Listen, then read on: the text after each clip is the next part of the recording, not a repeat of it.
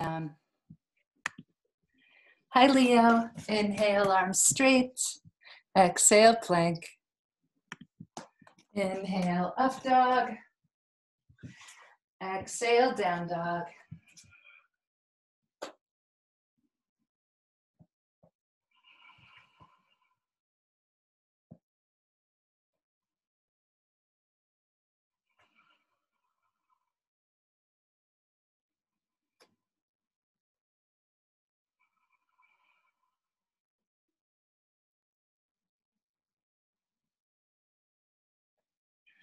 Next inhale, walk or jump.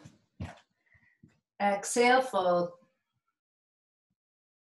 Inhale, up. Hands touch. Samastatihi. Inhale, hands up. Exhale, hands down. Inhale, straight arms. Exhale, plank. Inhale, up dog. Exhale, down dog. Scoot the hands back toward the feet. Wide fingers. Nice ujjayi.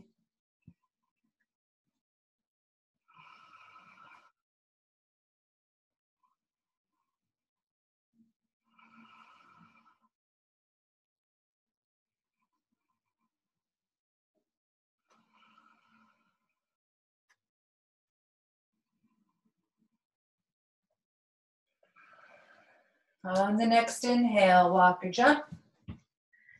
Exhale, fold. Inhale, up. Strong Mula Bandha, Samastatihi. Inhale, hands up. Strong Mula Bandha. Exhale, hands down. Inhale, straight arms. Exhale, plank. Inhale, up dog. Exhale, down dog.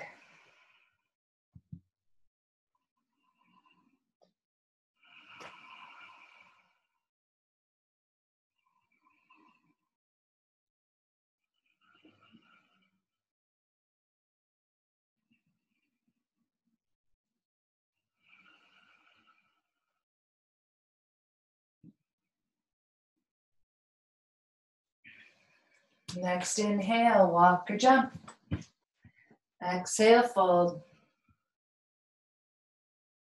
Inhale, up. Samastatihi. Bending the knees. Inhale, hands up. Exhale, hands down. Inhale, arms straight. Exhale, plank.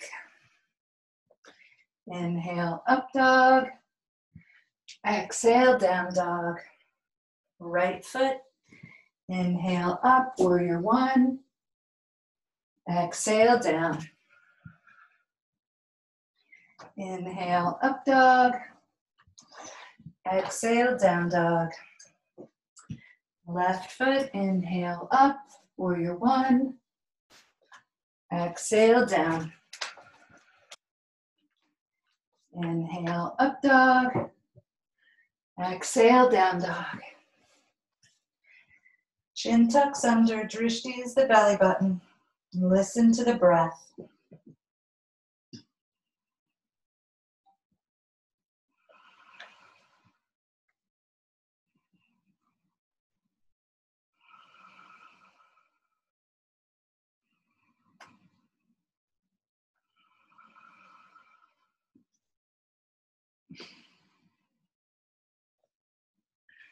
Next inhale. Exhale, fold. Inhale, up. Samastatihi. Inhale, knees bend. Exhale, hands down. Inhale, straight arms. Exhale, plank. Inhale, upward facing dog. Exhale, downward facing dog. Right foot. Inhale, up. Exhale, down. Inhale, up dog. Exhale, down dog. Left foot. Inhale, up. Exhale, down. Inhale, up dog. Exhale, down dog. Strong quadriceps. Listen closely to your breath. Nice and hollow.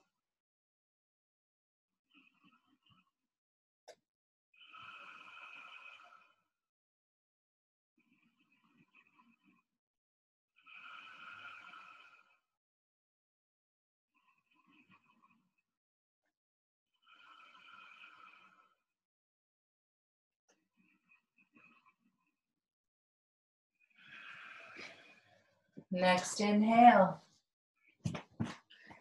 Exhale, fold. Inhale, up. Samastatihi. Inhale, knees bend.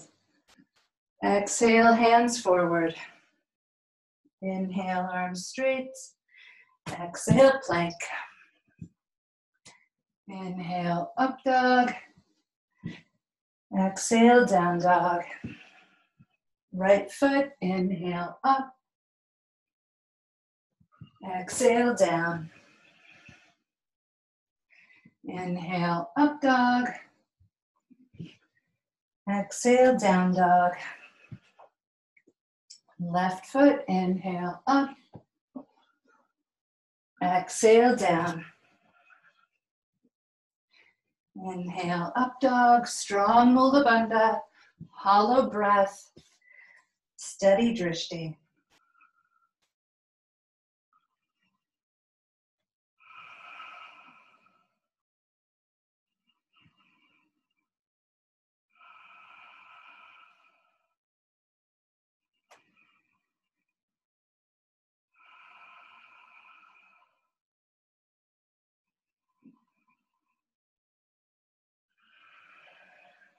On an inhale, walk or jump. Exhale, fold. Inhale, knees bend. Samastatihi. It's an inhale, open the feet, grab the toes, Padangustasana. Exhale, elbows bend. Drishti is somewhere toward the ceiling or maybe your belly button.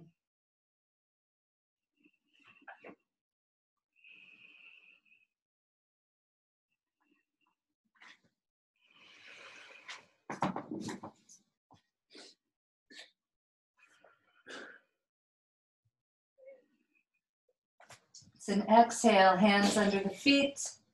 Inhale, arms straight. Exhale, elbows bend. Padahastasana.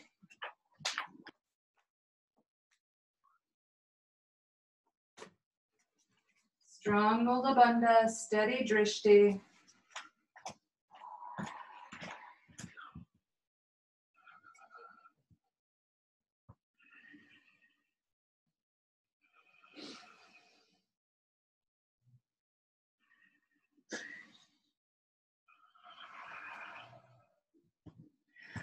With your own inhale, arms straighten.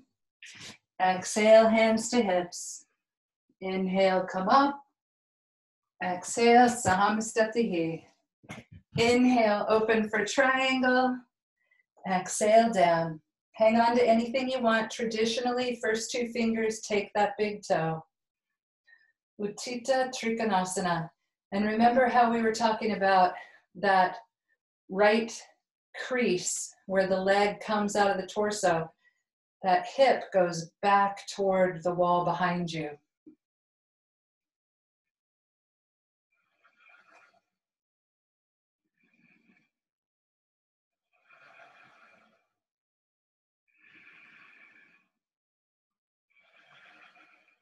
It's an inhale to rise.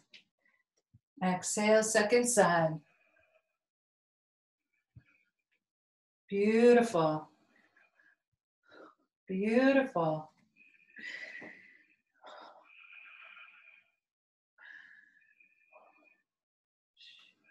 Strong Mula Bandha.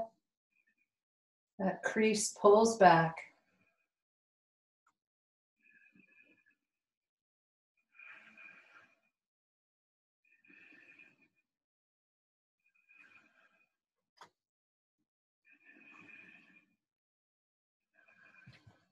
It's an inhale to rise and rotate. Exhale down. Left hand toward the right foot, Parivrtta Trikonasana. And the crease on the right hip pulls back.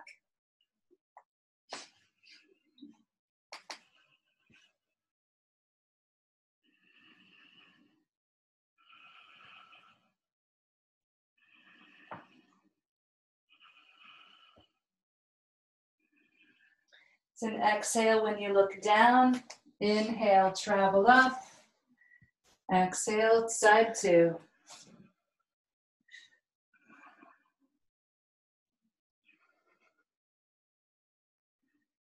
Arms stacked straight up on top of each other.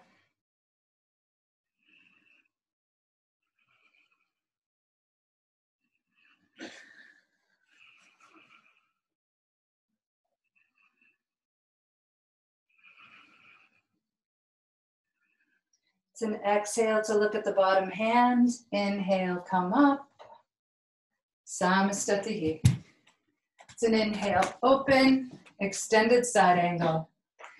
Exhale down, either elbow to the knee or hand to the floor.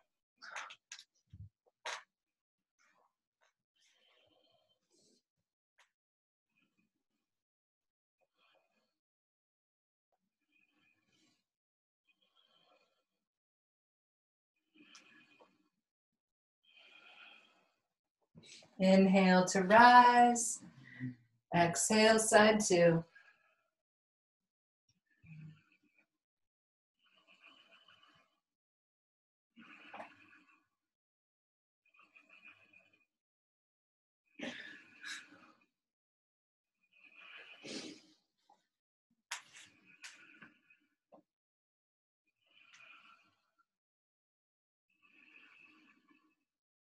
Beautiful. Inhale to rise, Parivrtta Parsvakonasana, rotated extended side angle. Left hand somewhere toward the right leg. The base of the posture is just like warrior.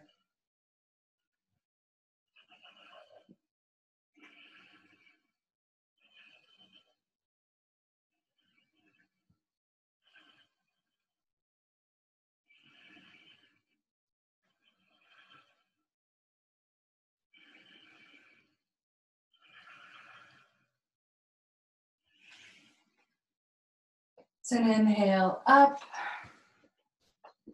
Exhale, second side.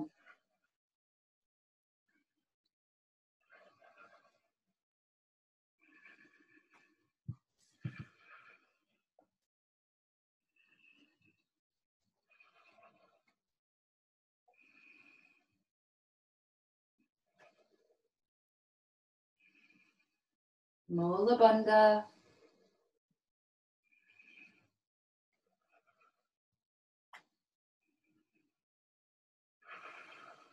It's an inhale up. Samastatihi. Nice. Hands are on the hips. Inhale, open. Exhale, down. Inhale, arms straight. Exhale, elbows bend. Prasarita Padottanasana A. Strong Mula Bandha. Strong quadriceps. Steady drishti. Hollow breath.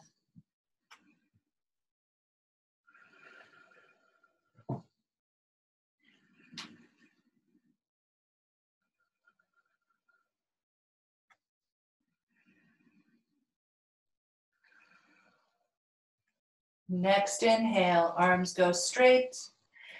Exhale, hands to hips. Inhale, come up. Exhale, look forward. Inhale, open. Exhale, hands to hips. Inhale, look up. Exhale, fold. Prasarita Padottanasana. A, B, C, D.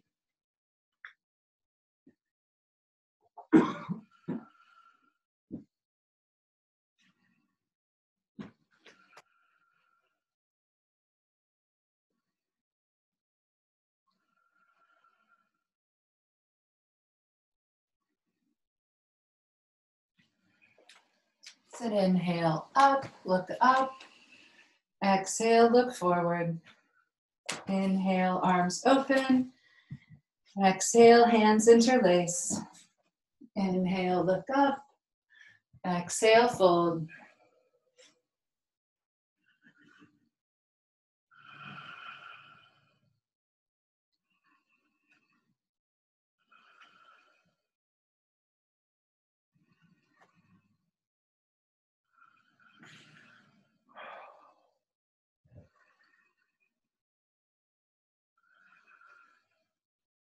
Inhale, up.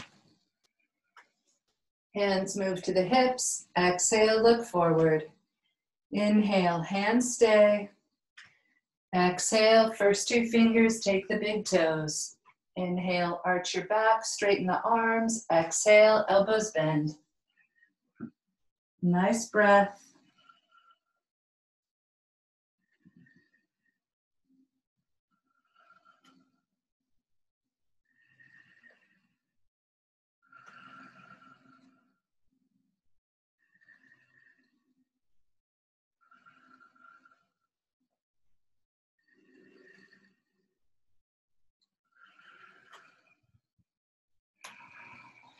It's an inhale, arms straighten, beautiful. Exhale, hands to hips. Inhale, come up.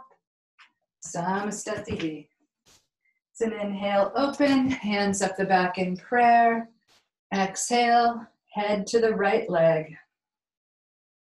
If it takes you a couple breaths to get in, ooh, good pop. Wait for an exhale to descend.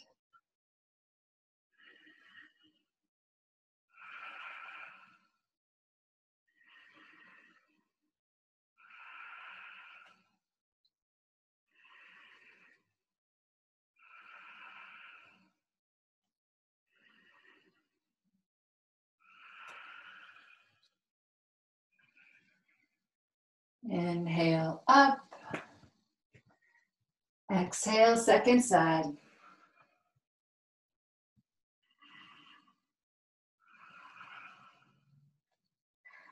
Parsvottanasana.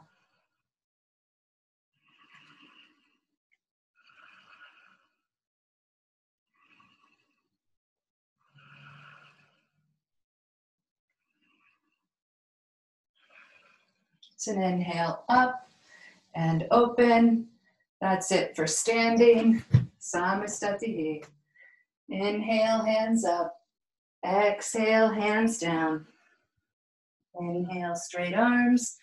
Exhale, plank. Inhale, up dog. Exhale, down dog. Inhale, through jump. Sit down. Dandasana. Feet are flexed. Hands are on the floor. Chin is lifted. Chin is tucked. Chest is lifted.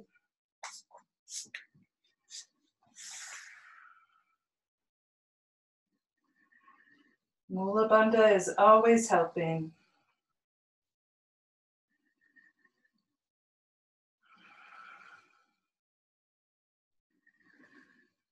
It's an exhale. First two fingers take the big toes. Inhale, arch. Exhale, fold. Paschimottanasana A.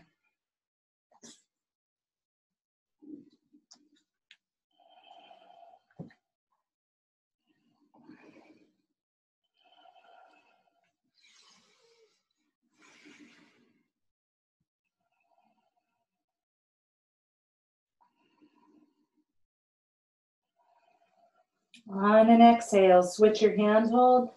Sides of feet, thumb is on the front of the foot. Inhale, arch. Exhale, fold. Paschimottanasana B. Strong quadriceps, strong Mula Bandha.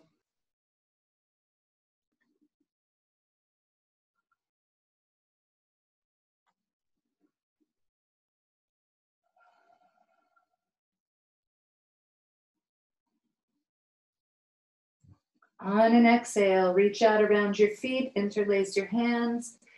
Inhale, arch. Exhale, fold. Paschimottanasana C.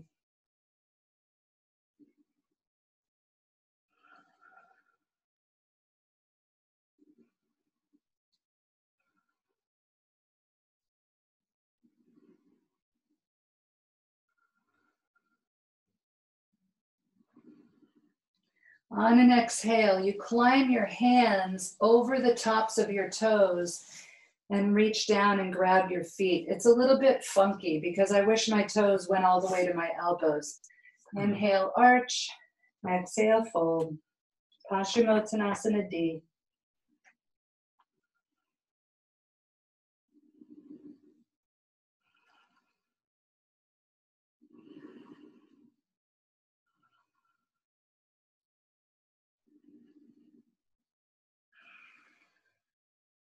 It's an inhale, arch.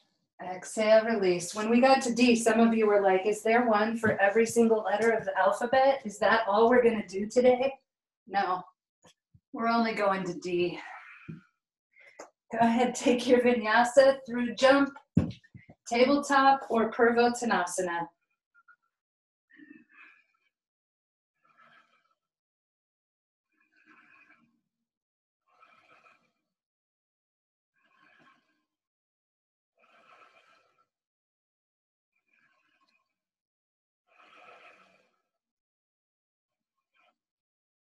It's an exhale down. Inhale, lift up. Exhale, jump back.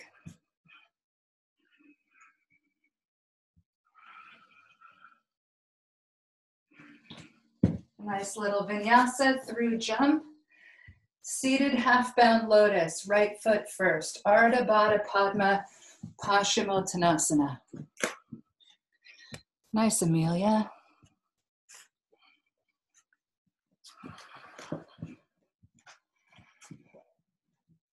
You got it, Maya.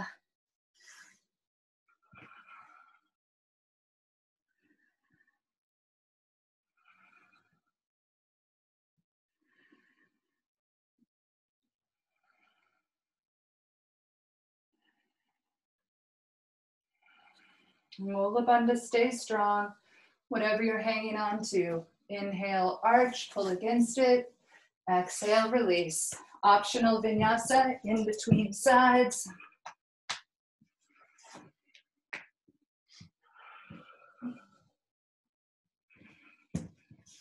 Left foot, seated half-bound lotus.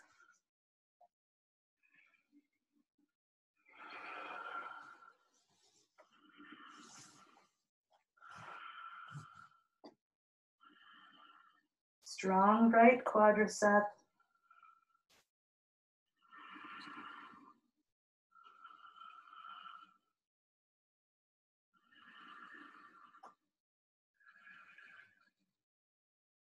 It's an inhale to arch. Exhale, release. Inhale, lift up. Exhale, jump back.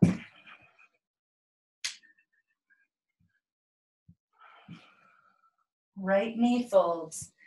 Trianga Mukha Ekapada Paschimottanasana. If it seems like a lot, hang back. If it seems like too much, put your leg out to the side. If it seems easy, you're already folded down.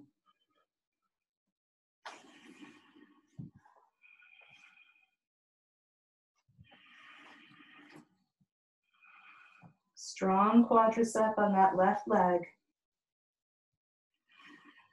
When I strengthen up my quadricep, it barely lifts me up out of the posture, but it really accentuates what's going on down in the pelvis. Inhale, arch, and the sacrum.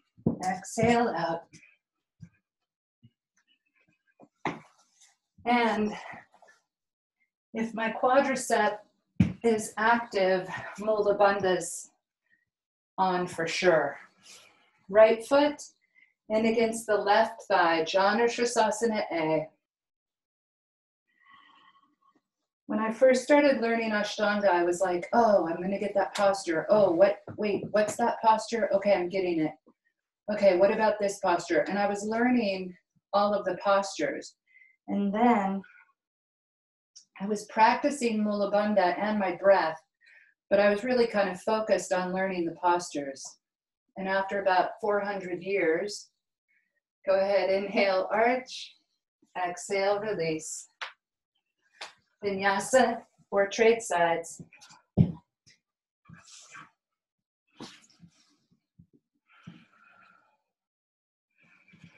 Actually, near the beginning, left foot in against the right thigh, Janushirasana A. Near the beginning, Beryl told me that eventually, if she woke me up out of a dead sleep at like 4 in the morning, I would be able to just pop up and do it. And I would know the order and I would know the breath. And when she first told me that, I remember thinking, there is no possible way. And then after repetition, repetition, repetition, repetition, I got it down. After 5 breaths, inhale, arch.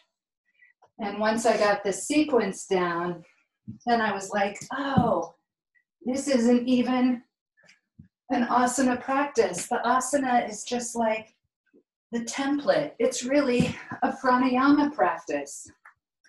Through jump, sit up onto the right heel. So whatever the focus is in your practice, I feel like it changes as time goes on.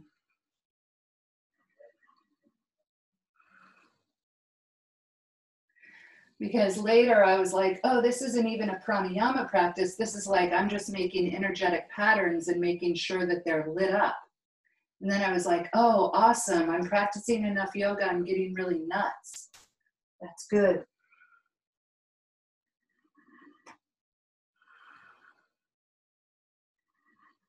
Not that that's good for you. That was just a personal opinion of a conversation with myself. Inhale, arch, vinyasa, or trade sides. Janushirasana B.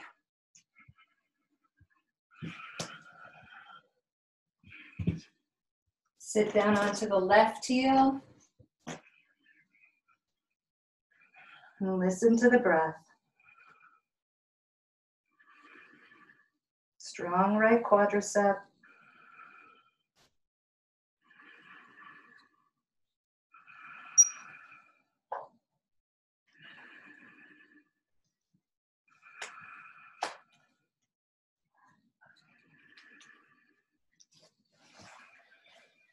It's an inhale, arch. Exhale, release. Inhale, lift up. Exhale, jump back. Inhale, up dog. Exhale, down dog. Janushirasana C. Right foot, ball of the foot on the floor. The heel presses in against the left femur. If the knee is high, stay up. If the knee is low, you can fold forward. Amelia, you're perfect. I can see you. I love you. Nice, Bill. I can see you.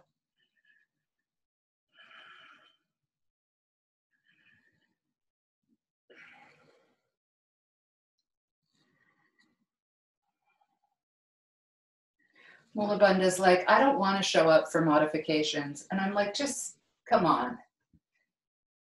Take your vinyasa if you want to, or trade sides.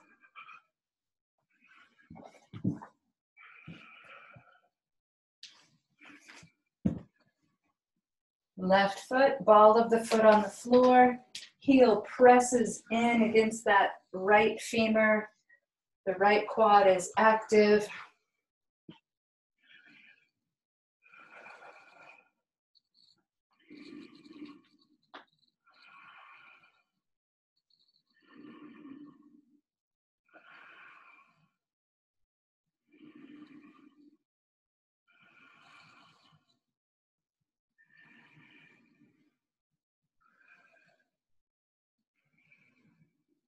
It's an inhale to arch, exhale, release.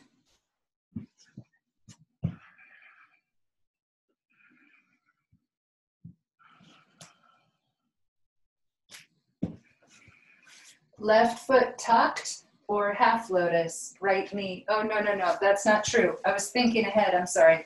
Right knee up, Marichasana A. Left leg is extended.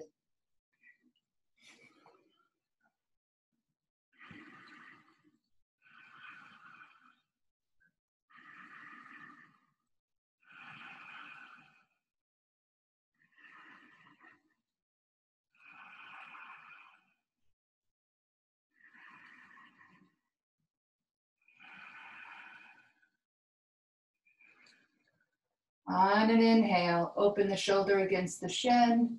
Exhale, release. Vinyasa or trade sides.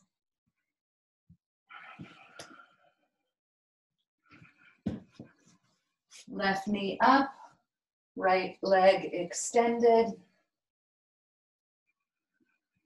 Marichyasana A, side 2.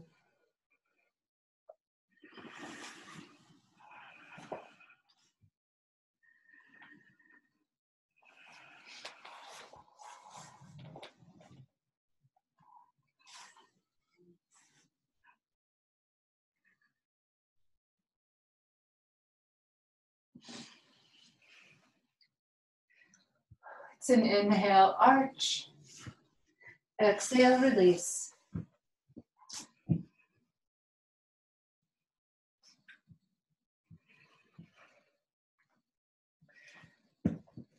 Left foot folds or half lotus, right knee up. This is what I was thinking ahead to, Marichyasana B.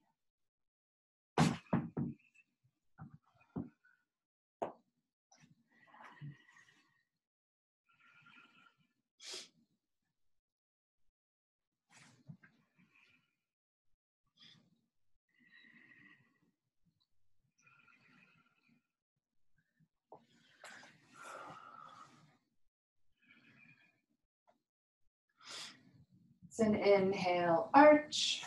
Exhale, release.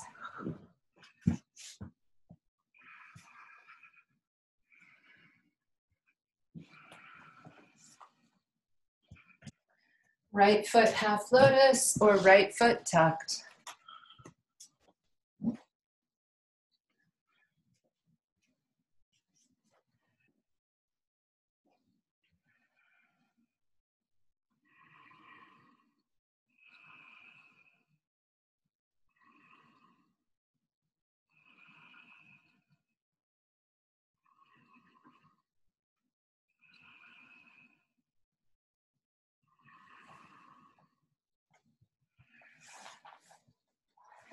It's an inhale, up. Exhale, release.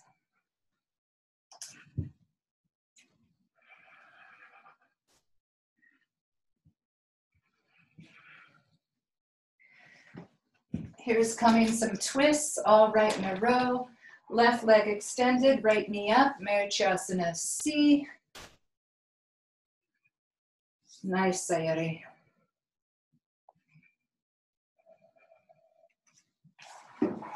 Nice, Danielle.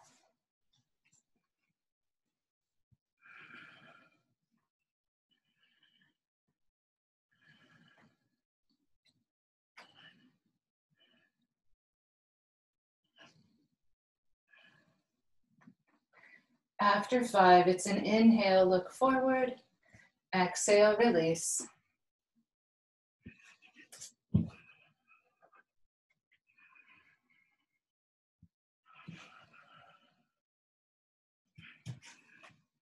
Left knee up, right foot extended.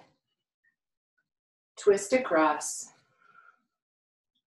And just like in triangle where we were talking about that crease in the leg, that crease is trying to go down and behind you a little bit.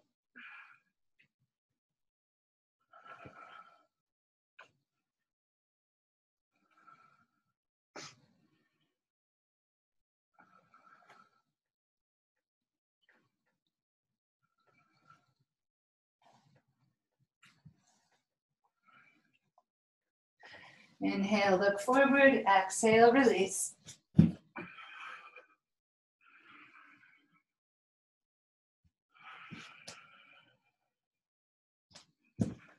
Marichyasana D, left foot half lotus or left foot tucked, right knee up, twist across. Hi, Isaac.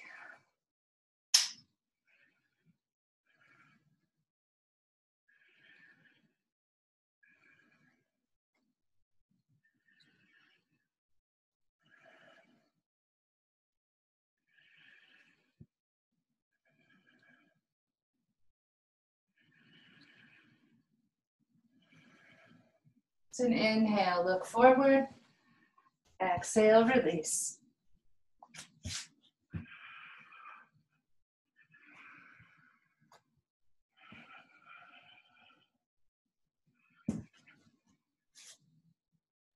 Right foot half lotus or right foot tucks. Left knee up. So if you feel like, sorry to bring it up in this posture, but if you feel like you're doing exactly the same thing and you're not getting closer to the posture, sometimes do something different.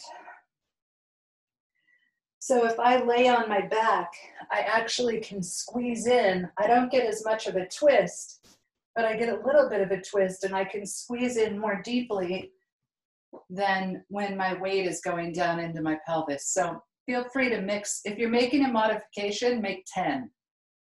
10 different practices, 10 different modifications. It's an inhale, look forward. Exhale, release. We don't have to do boat. Yay! Jump forward. You might want to put something under your heels and keep your knees together and twist across for Pashasana. Or you might want to only bind. You can open your feet and instead of turning right and binding both knees, you could bind your left knee and look over your right shoulder. Yeah. And when I learned Pashasana, we would twist right first. This is another posture where there's, people twist right, people twist left. I don't think it matters because now inhale, look forward, switch sides.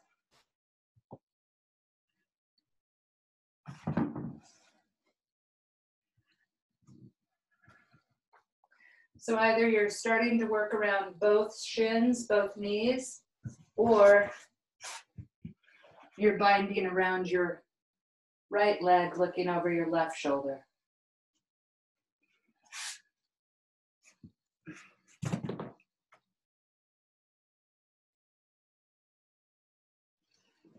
It's an inhale, look forward. Exhale out. Plank. Up dog. Down dog. Left knee folds, just like Trianga. Choice 1, left knee folds, do Trianga. Choice 2, right leg lifts up, hang open for 5. Choice 3, left foot is flexed out in front.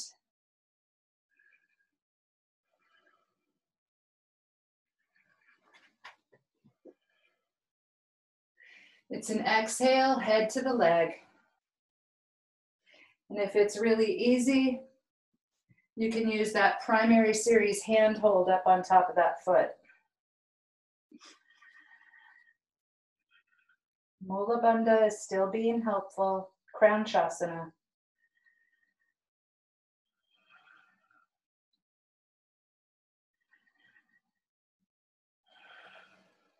It's an inhale, arch, look at your foot. Exhale, release.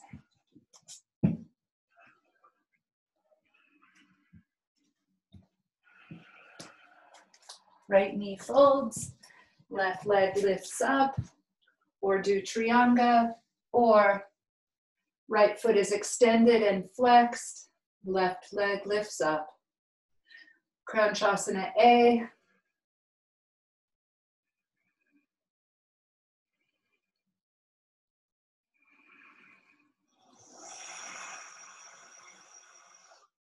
It's an exhale, head to the leg, Crown Chasana B.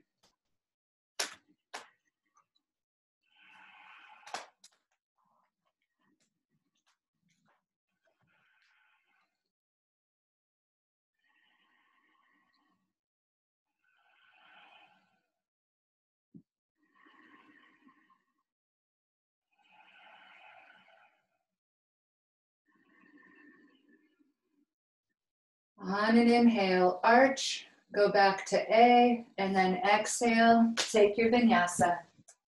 If you had a bent knee, the long leg just slides under the bent knee for the vinyasa. Nice. From down dog, lie down onto your belly, Shalabhasana A.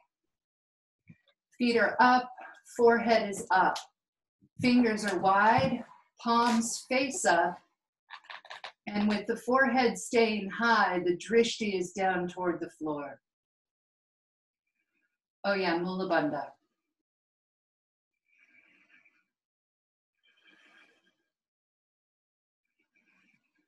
When you're ready, pull your hands forward, flip over your fingertips, press back into your palms. Shalabhasana B. Old school, elbows are straight. So either way.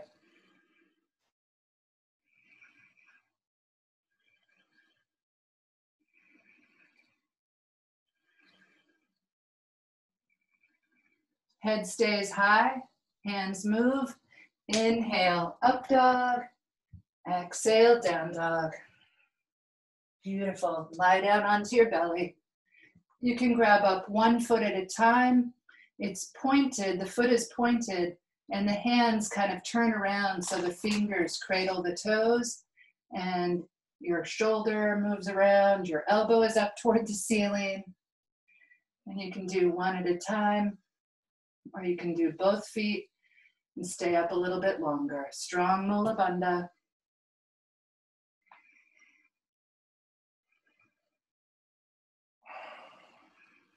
Switch sides. If you've already been in full Bakasana or full frog for 5 breaths, you can come out or stay in.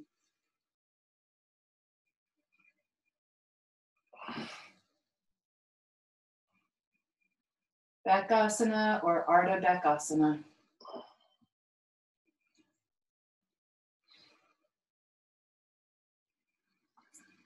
Feet release, head stays up. It's an inhale, move into up dog. Exhale, move into down dog.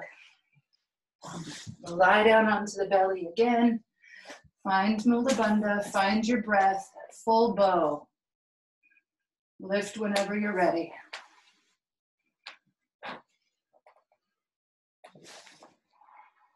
If it's super easy, knees are together. Don't really go for that in a big way unless you know you love it. Feet can be apart, that's totally fine. Maybe the toes touch, maybe the inside line of the feet touch. When I learned it flexed feet. Most people do it with pointed toes or pointed feet, open toes. It's an inhale, up dog. Exhale, down dog. Lie down onto the belly. So if you've done this before, you know your favorite way to roll over. Pull up into bow, roll to your right shoulder.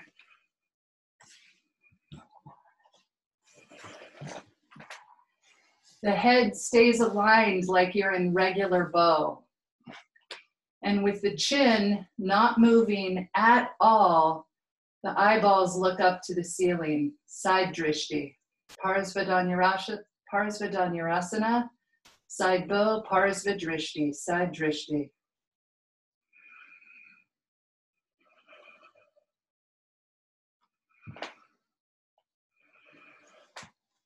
It's an inhale up, exhale over, second side.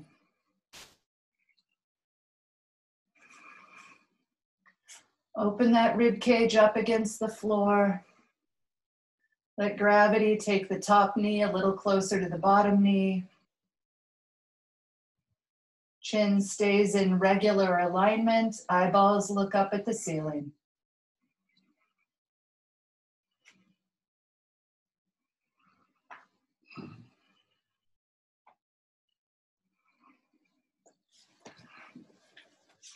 It's an inhale up, 5 more, full bow. Breaths, not postures.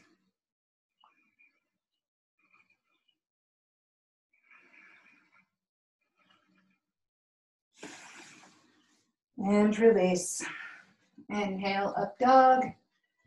Exhale, down dog. Down dog is, just hold this one for a couple seconds. Down dog is what we do instead of child's pose. So you really want to make sure that you get your chin tucked under on that vinyasa and you kind of hump up your back. It'll spread it out. And also you're always welcome to do child's pose instead of the vinyasa. Come down onto your knees, shins. You can have your toes tucked under so the heels are higher, or you can have your feet flat. Tailbone tucks between the femurs.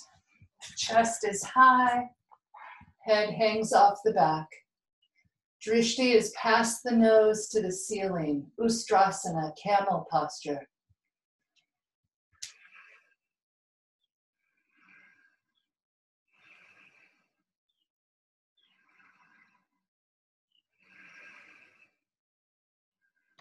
Lean back, fling yourself up using your leg strength. Find plank, up dog,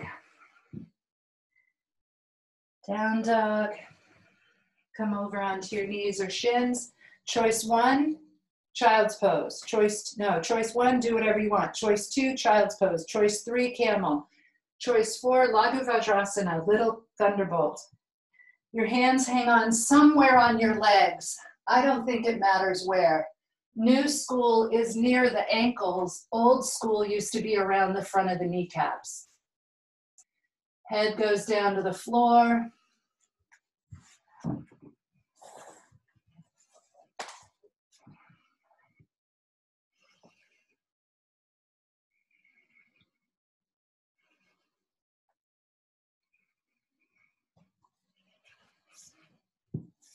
It's an inhale up.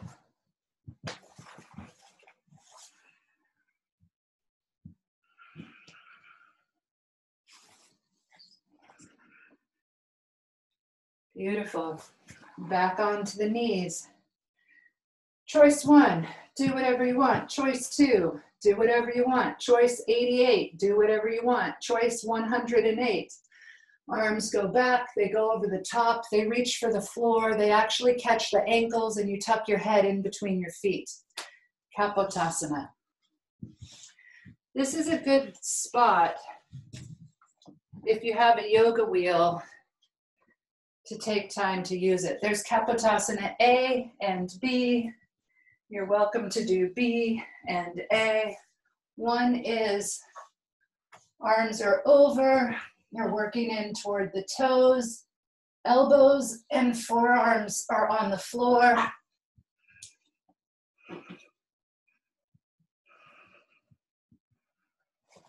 And then the other one is arms are straight. So the front body looks like full back bend. And the bottom part of the body is still on the shins.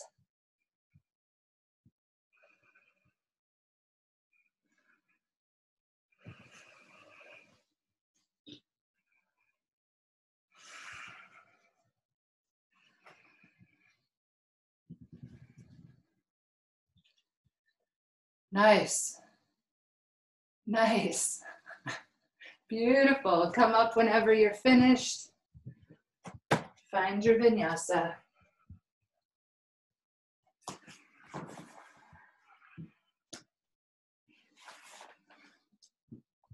Ginny, it's good that you're in with your mom. You can sit on her lap. The next one is Laghu Vajrasana. No, that's not true. The next one is Supta Vajrasana, reclining thunderbolt. So you can put your knees under a couch. Maybe they're in lotus. Maybe you have someone that can sit their butt on the floor in front of you and put their legs over your legs. Cross behind, grab the toes. It's an exhale back to the top of the head. I don't have anything going on, so I'm going to release my legs and do the little bit of back bend. It's 5 breaths down. And then it's up and down 5 times. The throat stays open toward the ceiling.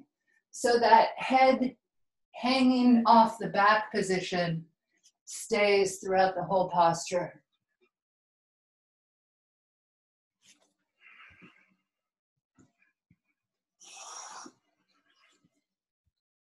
Five up and down, and then 5 more breaths down.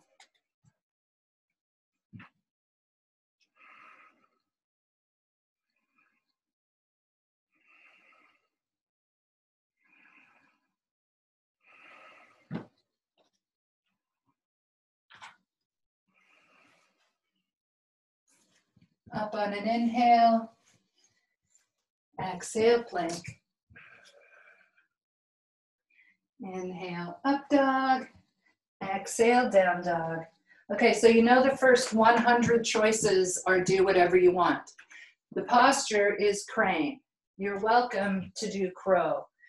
I would move back to the center of the yoga mat so that if you roll over in a somersault, you land on this small amount of padding that we have.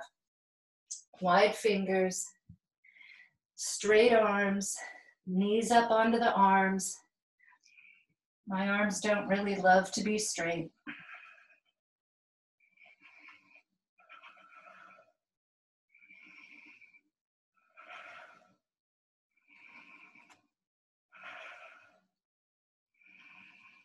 Five breaths. You can shoot back to plank, or you can go up into handstand, lower back down into crane. The second crane, jump into. That's really only good advice if you know that you love doing it. Yesterday in the handstand workshop, we were talking about figuring out how to fall and either do it in deep, like figure it out in deep snow or shallow water, some super soft uphill landing.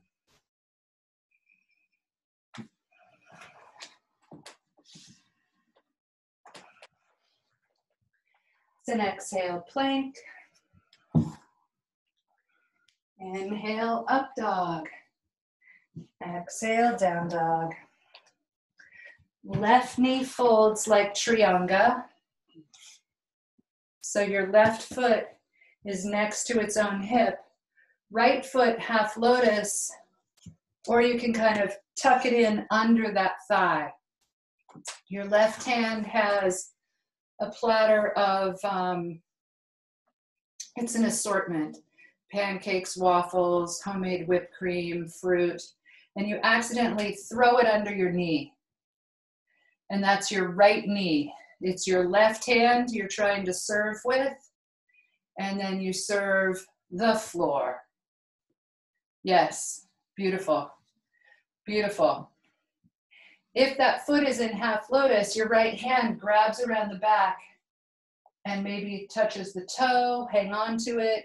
If it's super easy, you can climb down and grab onto your shin. Hi, Sparkles. And you push off that bottom hand. Drishti is at eye level as far as you can take it.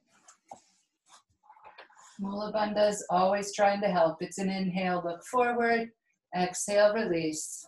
Take a vinyasa or trade sides. The right foot is next to its own hip like Trianga. The left foot is either kind of tucked in, maybe like American Pigeon, I don't know, or half lotus. Now your right hand is serving. You went back for another tray. And it tips down and falls onto the floor. That right hand is under your left knee. Beautiful. Left hand reaches around the back. Drishti is at eye level. The chin, there's a tendency to want to overarch the neck in this posture. So the chin is kind of tucked in toward the shoulder and you look over that left shoulder. The way to get the shoulder up further is to push off of your right hand, maybe even pull with your left hand.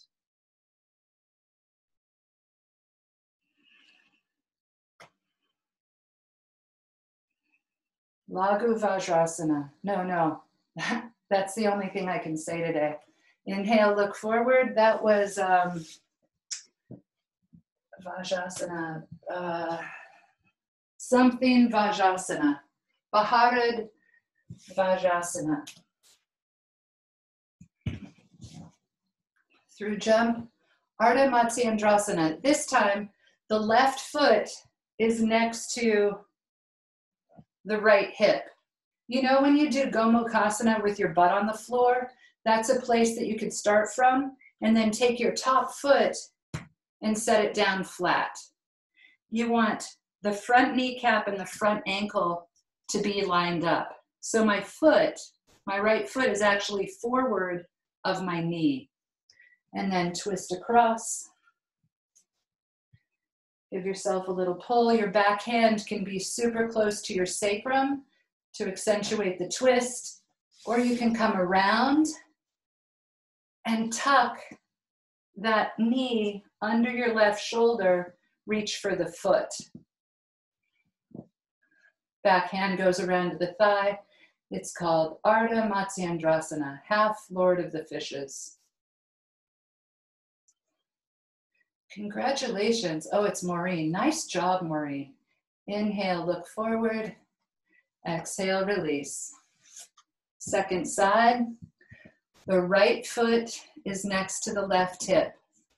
And if you were doing an Iyengar style Gomukhasana, your left knee would be on top. Pull it out until that foot can be flat on the floor. The ankle lines up with the knee. The toes are off the front. The ball of the foot is off of the front. Twist around. I feel like I get a really good twist if I get my elbow to the outside of my knee and then I shove that arm forward.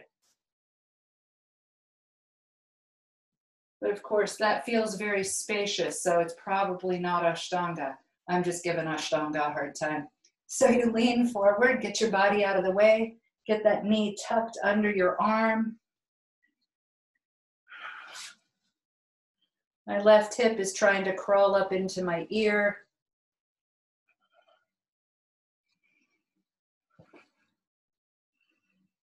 There. Ardha Matsyendrasana.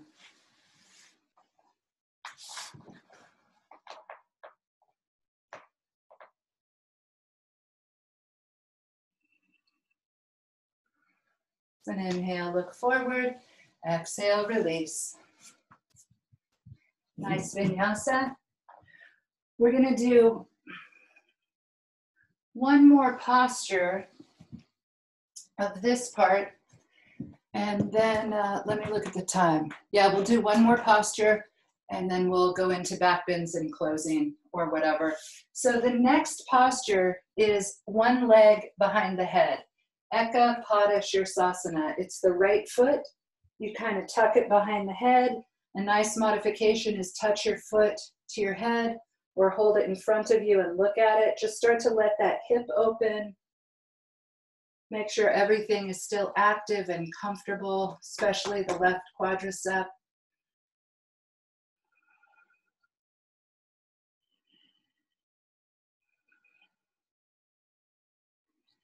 And then fold forward. If your leg is behind your head, your forehead is on your shin. If your leg is in front of your head, the side of your foot is on your shin, below your knee.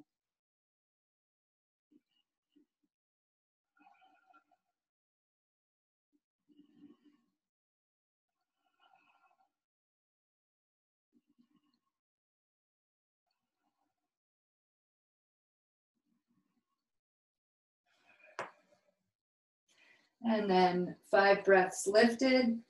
See if you can twirl that calf up towards your shoulder.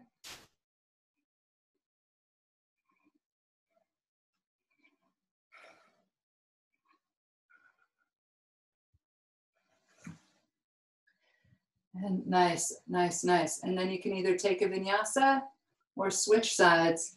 So now, nice, Danielle. Right foot is extended, left leg behind the head. Eka Pada Shirsasana.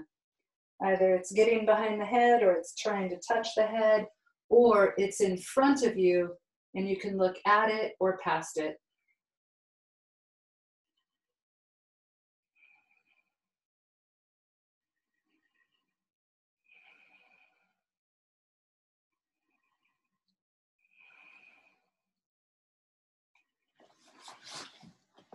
It's an exhale down.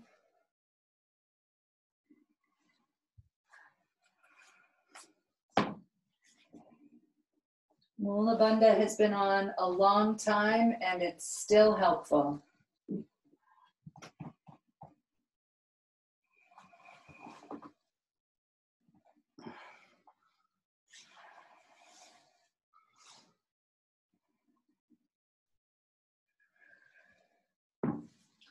And then up and lifted.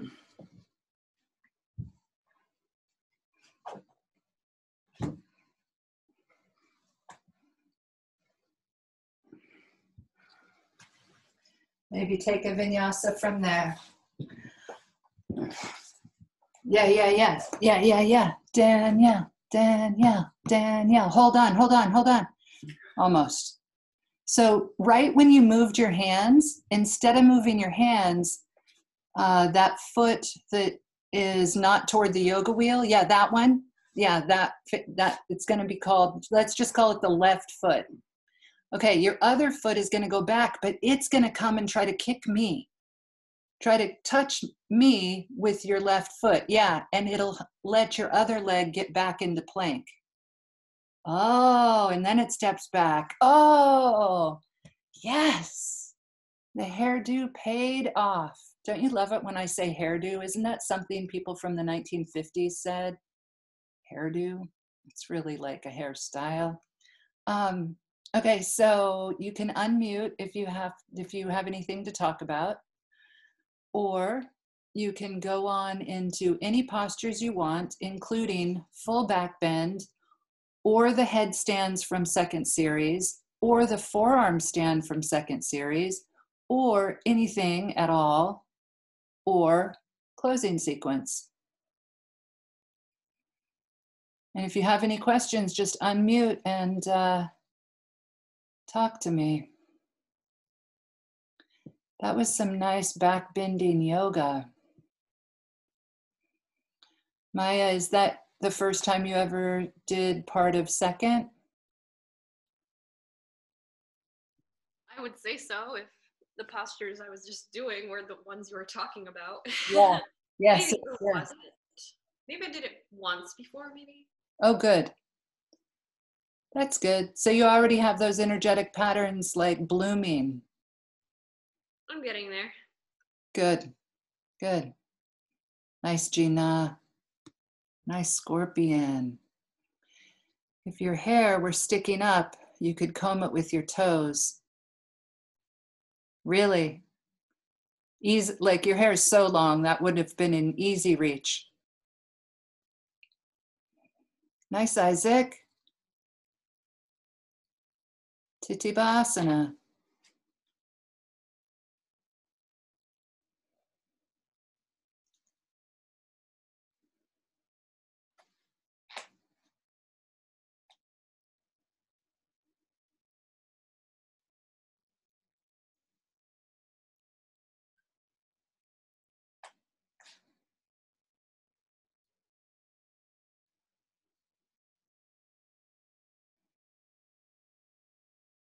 I like that, Maria. I have to throw my top leg over in forearm stand. Like my shoulders are so, they're such breaks. Yeah.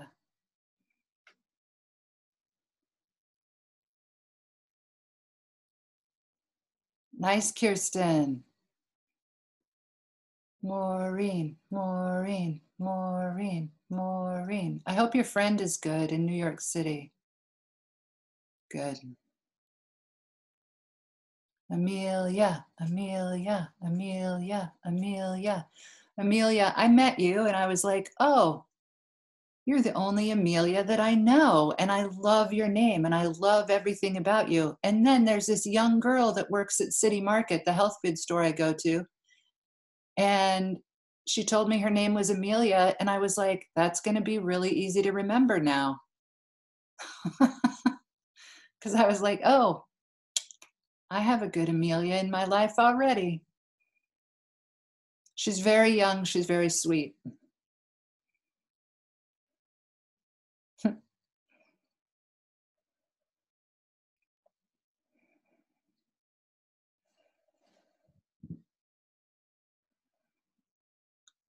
Headstand, handstands, forearm stands. Isaac's finishing second. So primary series, we usually, I have no idea why, but we call it primary series most of the time. I learned it as first series. And then second series, we usually call it second series. So just because of the way we use language, we usually say first primary series, second series. But really, it would be more consistent. Oh, good dog. It would be more consistent to say primary series, intermediate series, or first series, second series. Or you could say, but most people might not know what you're talking about, Yoga Chikitsa, Nadi Shodhana. Yoga Chikitsa means yoga therapy. So first series is considered yoga therapy. And then Nadi Shodhana is a type of cleansing. And nadis are the energetic channels that run through the body. And they're of every size. If you think about the sizes of like your arteries all the way down to the capillaries, the nadis are an energetic tube system of the same sort of thing. And so Nadi Shodhana cleans them out. And also they can become bigger around so that you can pack more energy into your body. So if someone ever looks at you and they say, oh my gosh, you have big nadis, you're like, I am so blessed.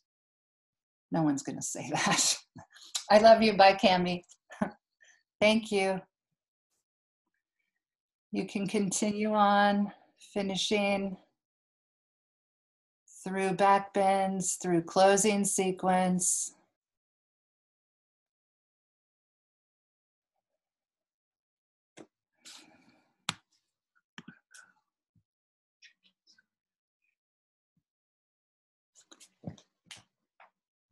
Therapy. You have so much therapy. You have very big nadis.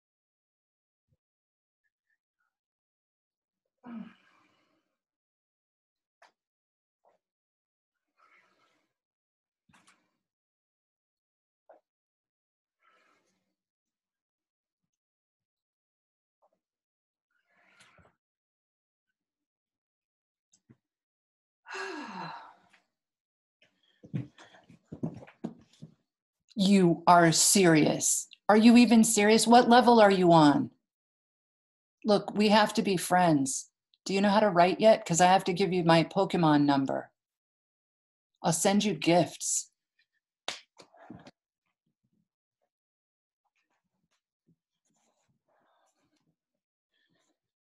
So much for backbend, man.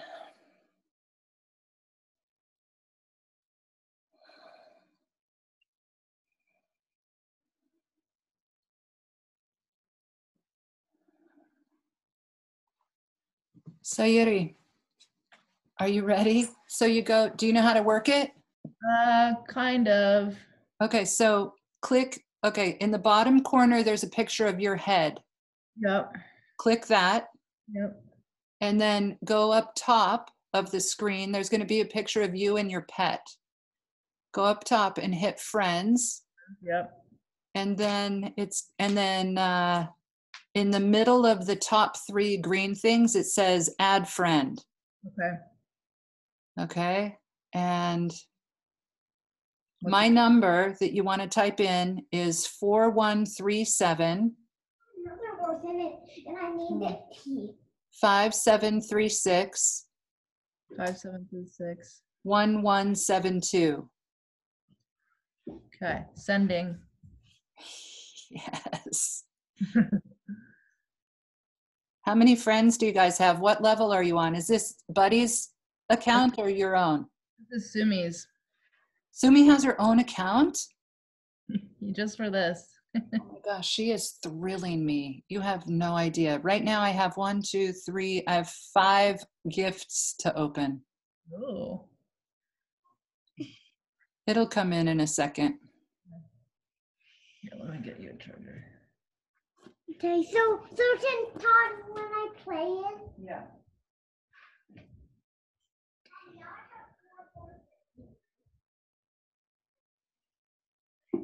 And I'm feeling You guys, I found someone to play Pokemon with.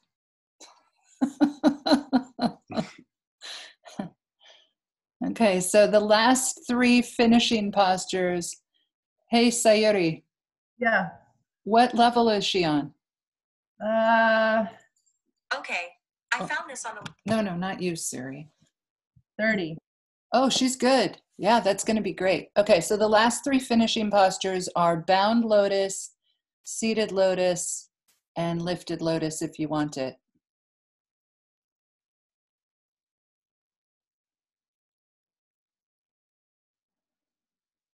No hurry. Nice, Gina. Nice Uttanapadassana. Nice Janushasana B, Maureen. Hi, Eddie. I don't really even know if you're Eddie or Frankie, but you're cute.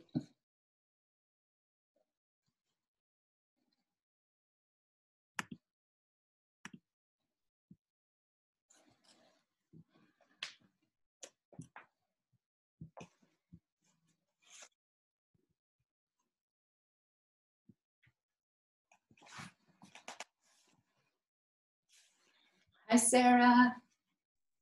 Hi. Hey, guess what? What? Tomiko and Ginny have their own Pokemon account, and we just traded Pokemon number. That's fun. We're going to be friends. Oh, I thought my headphones were on, but they're not.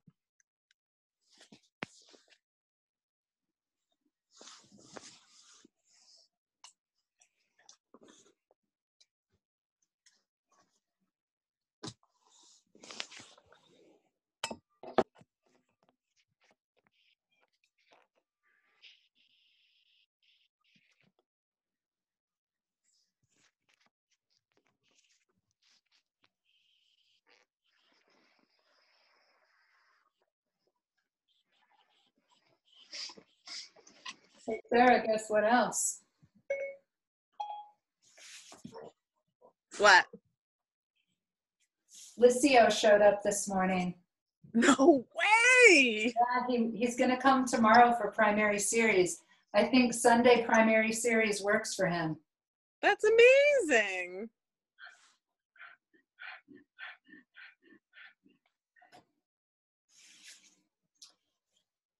And we did, I don't know if you knew what the plan was, but we did 3As, 3Bs, standing to hands up the back, and then we did half of primary through Marichasana D, and then we got into second series through one leg behind the head. So fun. Yeah. I kind of thought it was vinyasa, but I forgot that it was Yeah. second. Well, it was, I mean, I titled Vinyasa for February so that we can work on whatever we want to. Oh, yeah. It was really nice work, so we might do the same thing next week. I love doing that.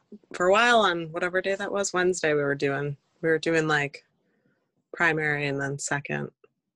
Like primary up through Marichasana and then second. Is that what you just said? Yeah, exactly. Yeah. That's what we were doing for a while. It's nice. I love it. I love it because you get the twists and then you get the leg behind the head. Yeah, well, I love the twists. For the practice, not necessarily the leg behind the head. Right. I mean, I love all of it. I just don't care if I do it. Ooh, Bill, you look great. That's nice. Oh, nice, Gina. I'm being serious. Look, Sayuri has her back cane. Amelia has her dog taking over her entire yoga mat. Gina has her ice pack. Danielle has her favorite quilt. I don't know if it's her favorite. It's probably her favorite right now. And Maureen's still in down dog taking a vinyasa. Maureen's getting in. Marichasana A. Come on, Marcel. When you log in on your phone, you can't see everybody. It's so sad. Like I know. So thanks for the tour. Yeah. Nice practice, Kat. I mean, for me, I really liked that. Yeah, me too. Like the best of first and the best of second, in my opinion. And sometimes we would do the first part of second first, and then do primary afterwards. But usually we did it the way we did it today. From second up to like Kapotasana, that kind of thing, or you'd go all the way through Ekapada? Yeah, go wherever. Go through forearm stand, and then move into after forearm stand, because you have that scorpion and forearm stand, and then Dandasana, Paschimottanasana. Oh, that I could see where that would be nice. Yeah. Kind of all pretty nice, right? All those nice seated postures after the effort of second, and all the back bends from second probably feels really good. Yeah. I turned my yoga mat around at the end there, so it's against the wall. And I did a back bend with my toes against the wall, and like you guys know how my back bend is, and my knees were pressing against the wall, and it felt good. I mean, I think really your knees are supposed to be up, not hanging over your toes, but you know, that's how mine is. So anyway, it felt great. It was like a good assist. Does anyone need to run to the bathroom or get a cup of tea or anything? Do you need to, Kath? Go ahead. I'm okay. Bill needs a quilt.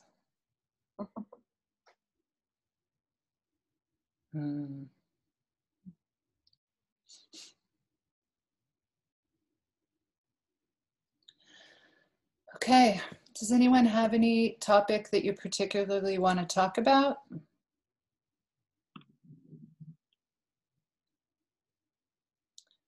Oh, yeah. Get it. Ginny, get it. Ginny, look up here. I just caught a quillfish.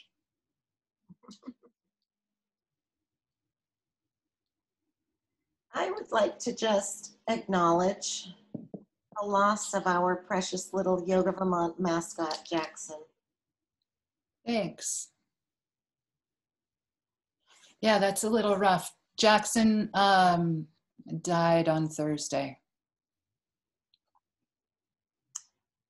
But so I've just been crying.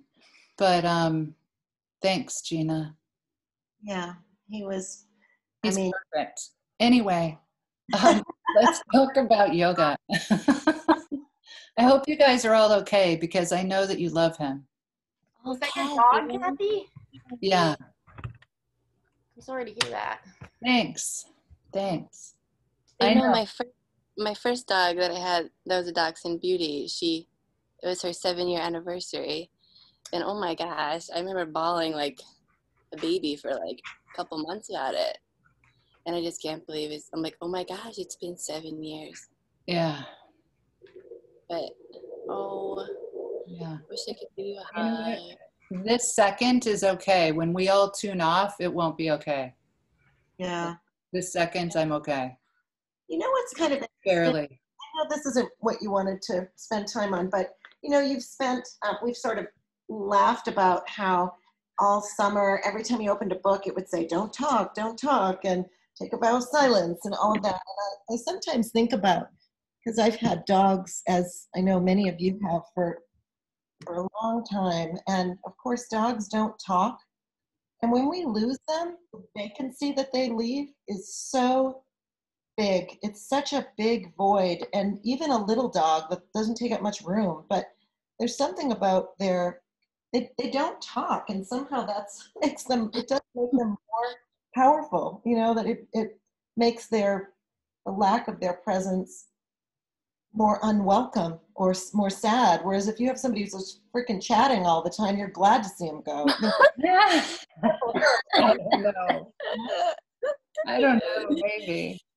I think that's part of it. Maureen, are you okay?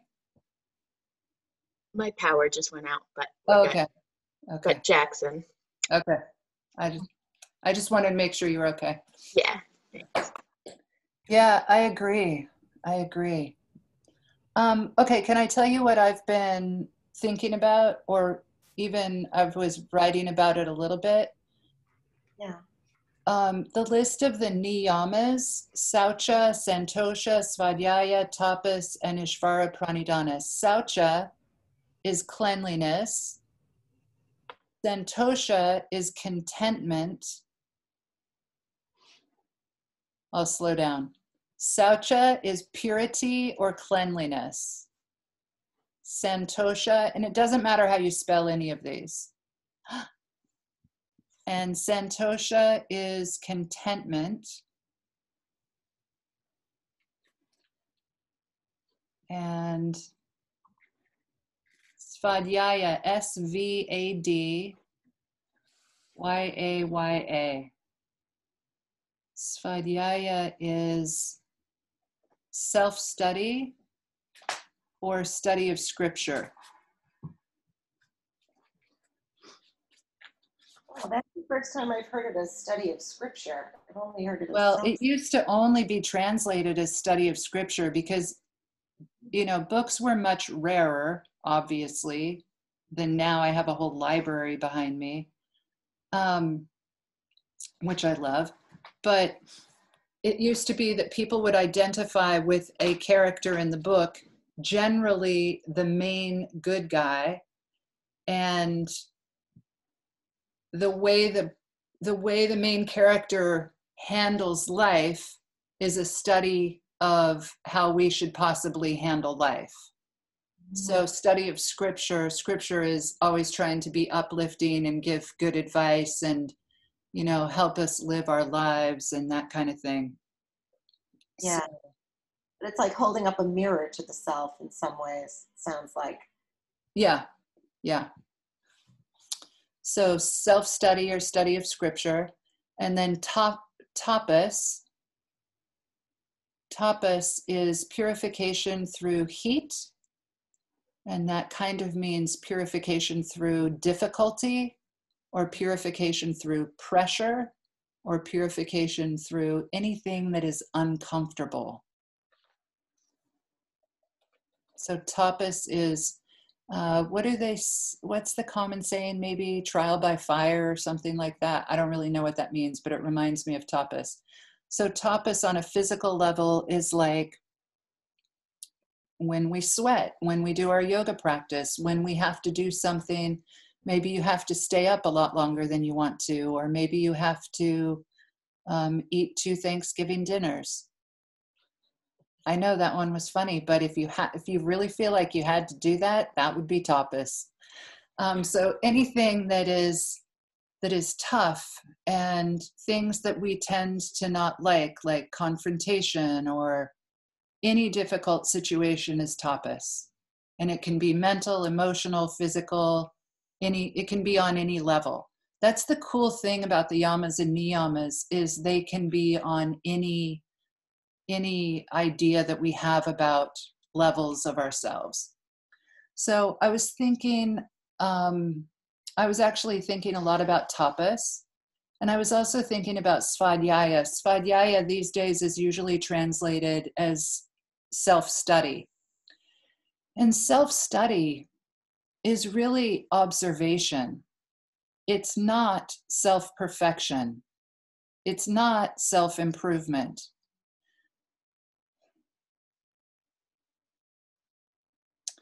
Self-study is supposed to have enough observation in it that you learn your own quirks, and you learn your own, like here's a quirk.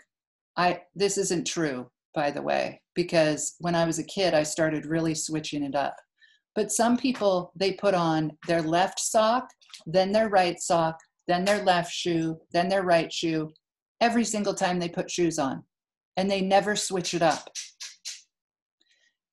And we can do that without noticing it for as long as we get to put on shoes. But when we start to notice our patterns and we say, oh, this is funny, then we can start to play with them. And it isn't that there is the best combination. Some people put on both socks, then both shoes. Some people put on one sock, one shoe, other sock, other shoe. Some people trade it up, so it's like right, left, right. Totally doesn't matter. But noticing our habits is svadhyaya. What we do after we notice them isn't even a concern. So it's not like, ooh, I have to do this better. And the reason I'm talking about putting socks and shoes on is because if we talk about things like that have a little bit of social pressure, like how my body should look, the whole, like anything, hair, makeup, teeth, skin, shape, height, weight, anything.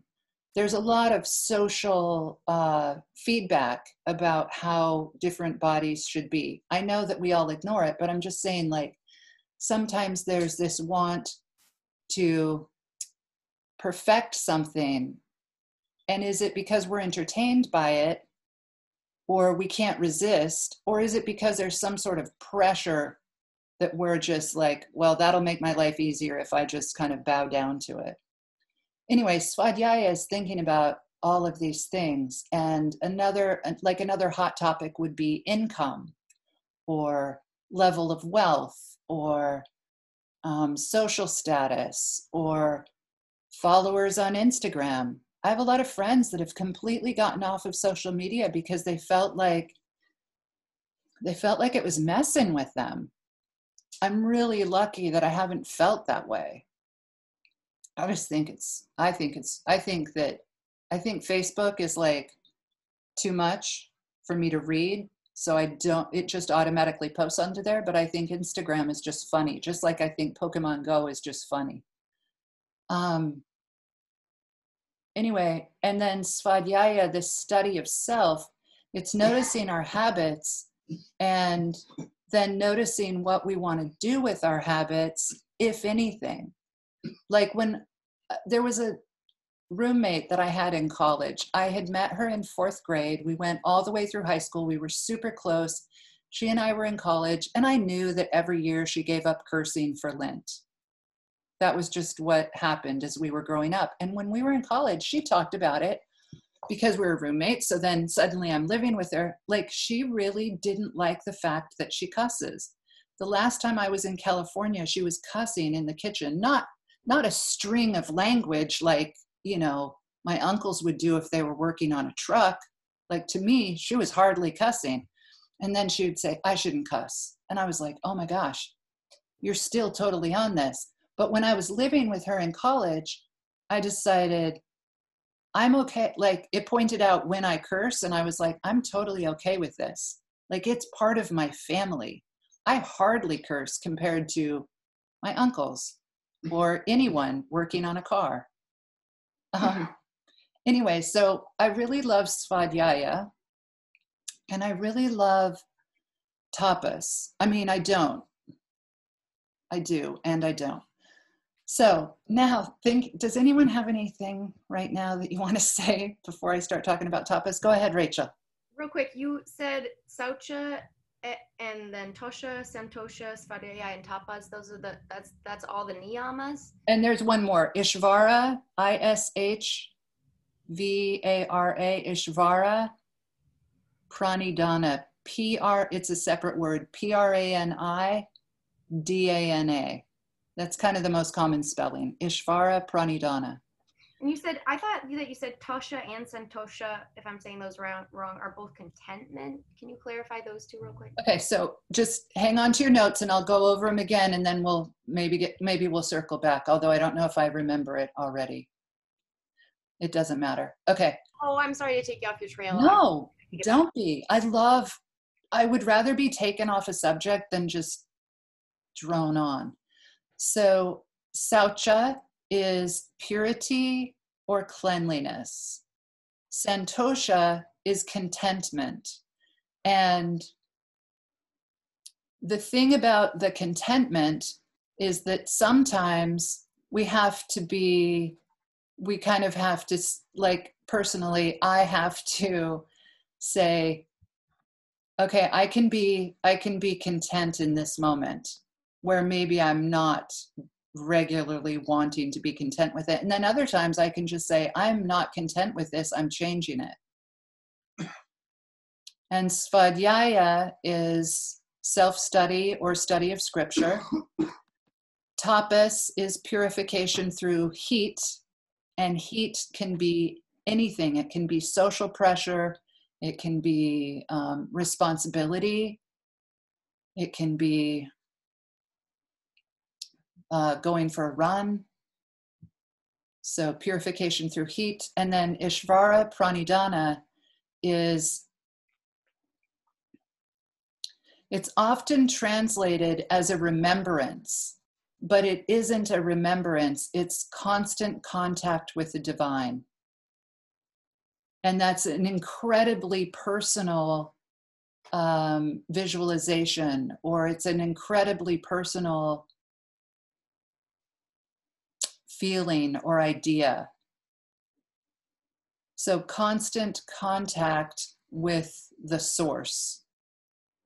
And that's actually a better topic to get on from whatever I was going to talk about. So Ishvara Pranidhana, it's often translated as always walking with God, or eyes always on God. And this divine, in English, we didn't have very many words for God or goddess or Shakti or prana or chi or source or whatever. So it got translated as God when it turned into the English language fairly recently. And the tradition that it comes from, the tradition that yoga grows up right alongside, all of the traditions, Buddhism, Jainism, Hinduism, God actually means that being can either create, maintain, or destroy. So it's the wrong translation. Source is the closest I can find in the English language currently, or the sound of Om, Pranavam. Pranavam is the name of the sound of Om. Om is an ongoing vibration, and the scientists have recently discovered the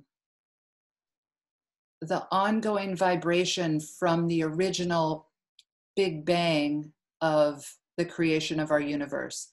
And it's 8 octaves lower than we can hear in the key of G. And by recently, I mean, I don't know, 30, 40, 50 years ago. No, I was aware. So it was probably like 20 years ago they figured this out.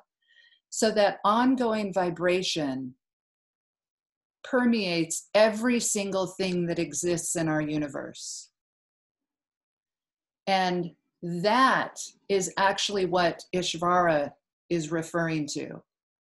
It's referring to there is a common denominator among all things, whether they are energetic or mass, whether they are particle or wave. I don't know anything about that, but there's this kind of things exist state, and that is the state of Ishvara Pranidhana. Ishvara Pranidhana is not personalized to the point where you ask favors or you give thanks. Ishvara Pranidhana is, and it's what the whole universe that we exist in and the whole planet that we exist on is built on. So it's the most common denominator of the universe. And I think that's super cool. When you read about it, it will usually say God, which isn't the best word, I don't think. That was a great explanation, Kath. I really like it. So that's kind of Ishvara. And then Prani, just to break the words down for you, Prani is like prana, so it's an energy. And then Dana is an offering. So it's the common denominator of the universe, energy, and then offering. And the offering is that we are acknowledging it, or we are appreciating it. Like, I don't know what we're doing, but we at the very least kind of we know about it. And we know about it on a cellular level. It's just on an intellectual level. It's like, oh, are we there? And it isn't a memory or a hope. It's a now thing. Because yoga, the meditation is all about being aware of the present moment. You guys, someone did a study, not someone, but some people that I have no idea which university they were going to. They did a study on how long does a moment last. And I think they came up, I don't remember the exact number, but I think they came up with 8 seconds. It was just about 8 seconds. That's how long a moment is. And I was like, that's fascinating. Like, you're trying to measure something that I don't think it was a cross-cultural measurement. I think it was an American English-speaking measurement. Anyway, I thought that was hilarious.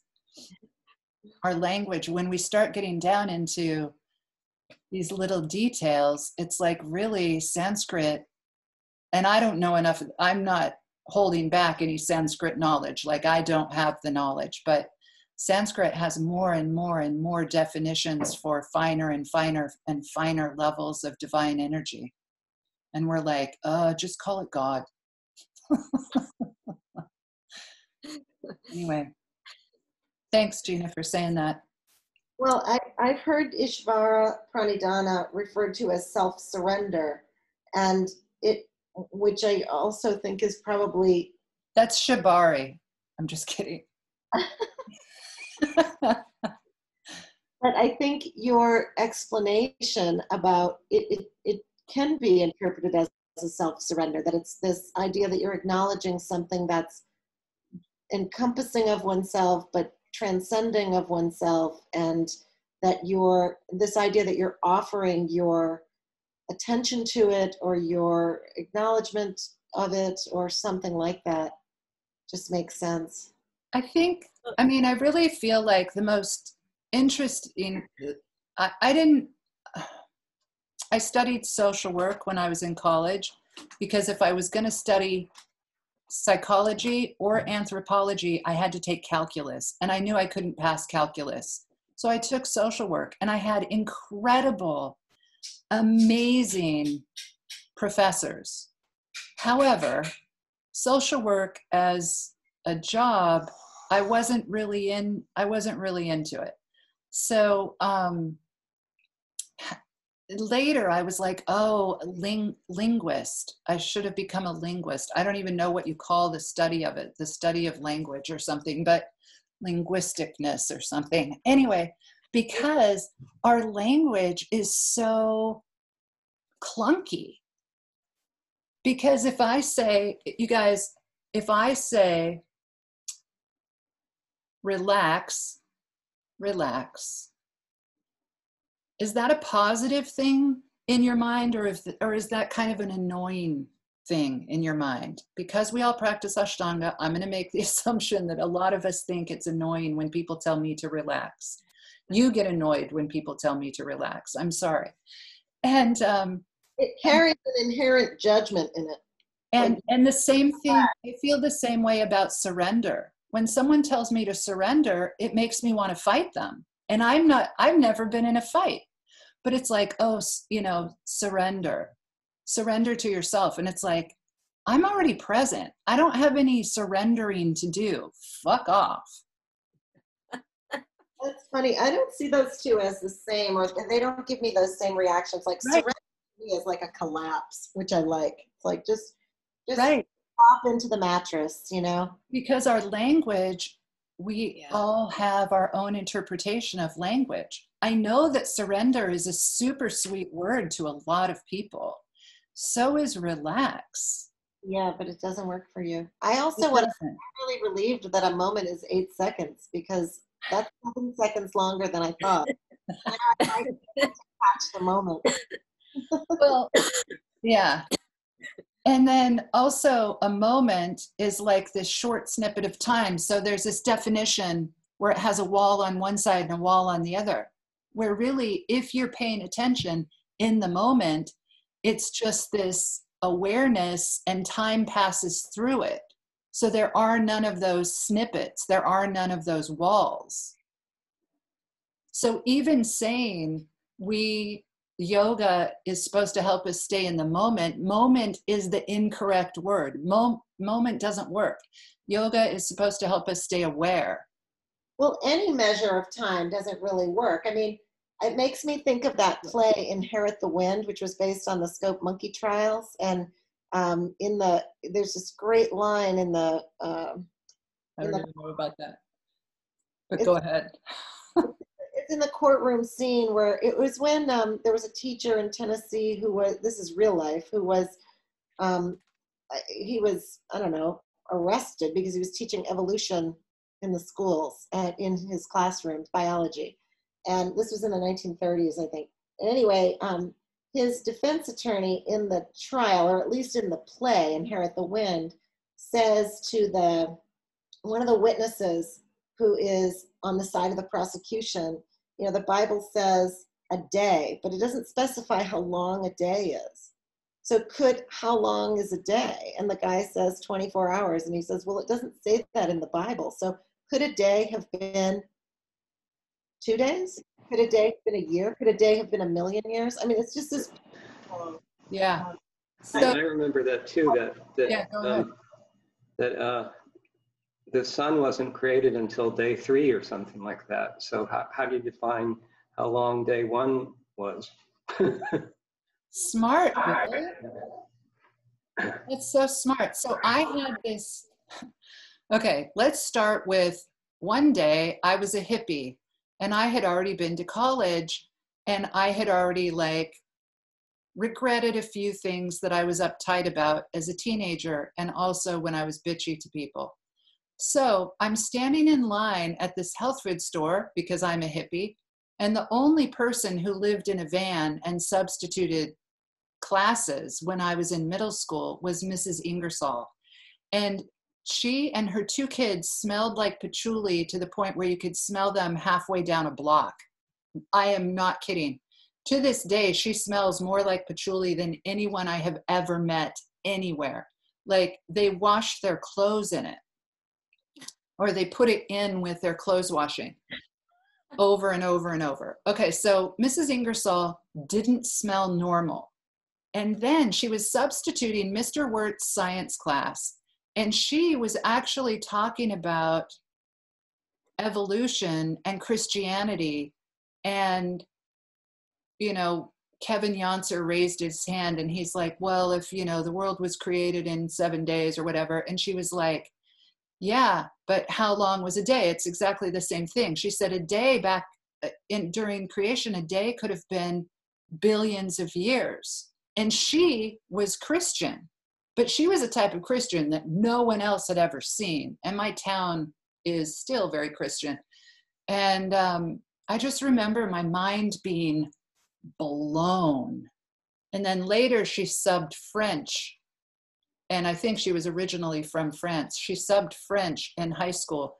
And to get my 2 years, we're on a tangent, I'm sorry. To get my 2 years of language, I took a year of German, and then I took 1 semester of French, and then I took 1 semester, I got around it with like speech or something.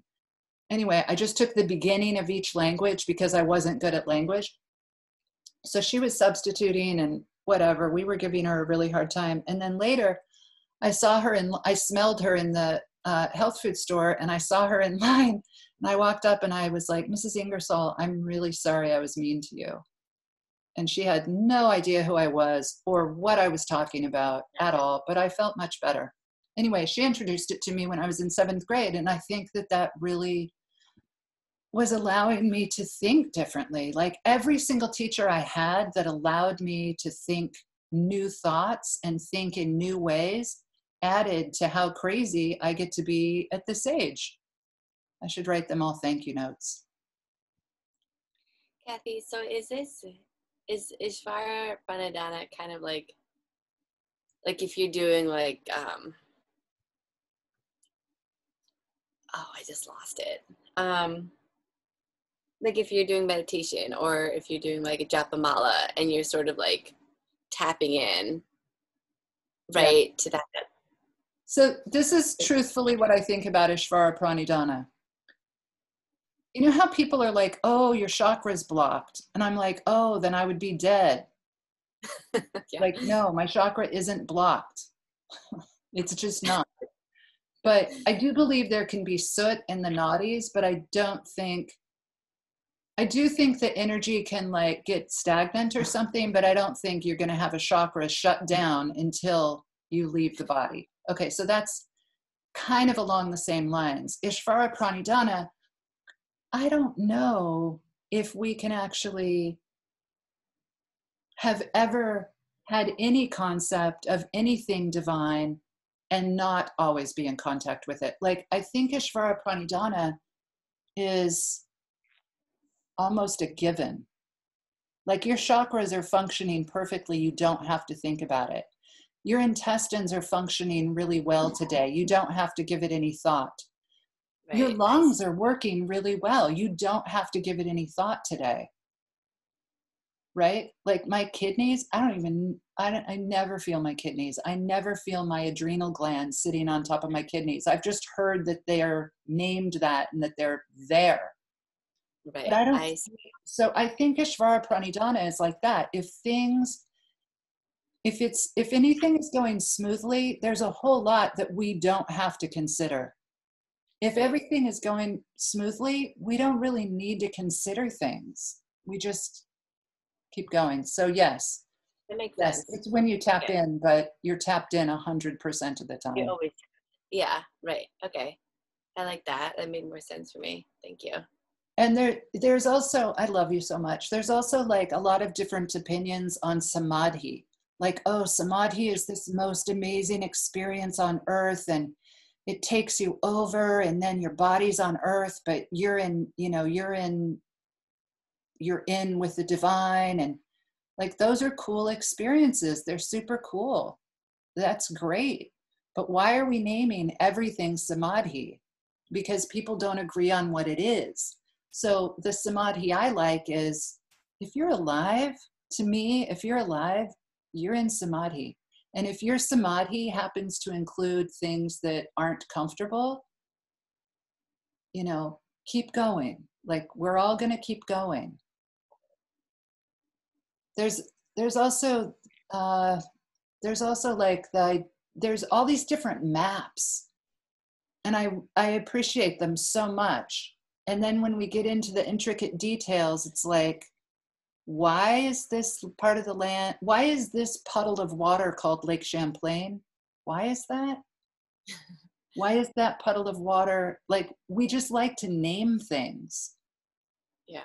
If you look at the constellations and you start looking up different cultures' constellations and overlay them, it's like all different languages overlaid on the star systems, you know? That's kind of cool. And all of the different creation ideas. Anyway, I like it all. Anybody else have any questions or comments? Maybe we're done with questions. Go ahead. No, I'm not done with questions. Go for it, Rachel. What's Santosha? Santosha is contentment. It's a peace of mind, or it's also, it's peace. It's contentment and peace, and it can again be on any level. So the body should feel peaceful. The body should feel content. And then Tosha? Oh, Santosha. I'll break that word down and I'll get back to you. I don't know it off the top of my head. I can make guesses, but I really don't. I really don't have that broken down. Oh, Okay, wait. I thought that the Niyamas were Saucha, Tosha, Santosha. Oh, okay. Whoops. Oh, okay. So it's Saucha, Santosha. There you go. Svadhyaya, Tapas, Ishvara, Pranidhana. Good. Okay. I don't care if your speaker is on or off. Repeat after me. Yamas, Yamas, Niyamas, Niyamas, Asana, Asana, Pranayama, Pranayama, Pratyahara, Pratyahara, Dharana, Dharana, Dhyana, Ahyana, Samadhi. Samadhi, And the yamas are ahimsa, Ahimsa, satya, yeah, hold on, ahimsa, satya, asteya, Asteya, aparigraha, Aparigraha, brahmacharya. Brahmacharya, And the niyamas are saucha, Saucha, santosha, Santosha, svadhyaya, Svadhyaya, tapas, Tapas, ishvara, pranidhana.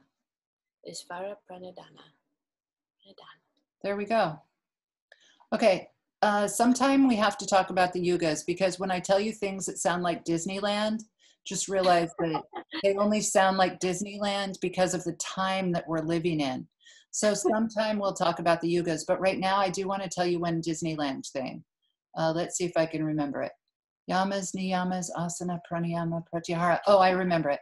Okay, so there's also an idea that if you speak a word perfectly, or if you use it as mantra and it embodies you, then that is the vibration that is given off. So just by saying the 8 limbs and the yamas and the niyamas, then they're all set. They're all over you. You're good to go. Right?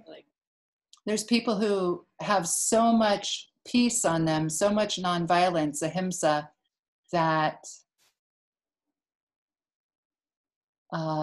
they can walk into a war zone and no one around them will fight. Because it can't happen in their presence. They embody ahimsa to the point where anywhere they are, nothing bad happens around them. Well, nothing contentious.